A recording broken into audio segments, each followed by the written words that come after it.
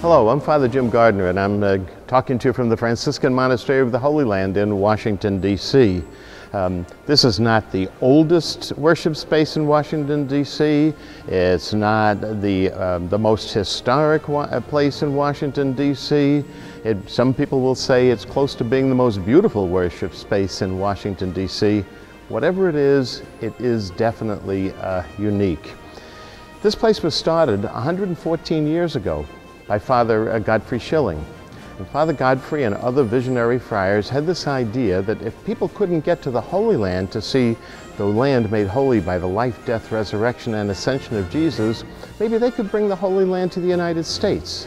And so they conceived this idea of a grand church, a big church like this that would have contained within it and in the grounds surrounding it replicas of the holy places in the Holy Land, those places that Jesus made holy because he lived and preached there. And so it was 114 years ago, on the feast of the Stigmata of St. Francis, that this church was dedicated. And in dedicating it, it was dedicated to bring people closer to Christ. All churches, though, this one, every church and everywhere, the building is one thing, but you know what really makes the church?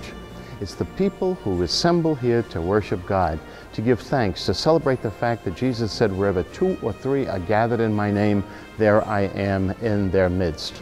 Now what comes to my mind is an old rhyme I learned as a kid, and maybe you know it. You know, here's the church, here's the steeple, open the doors, see the people.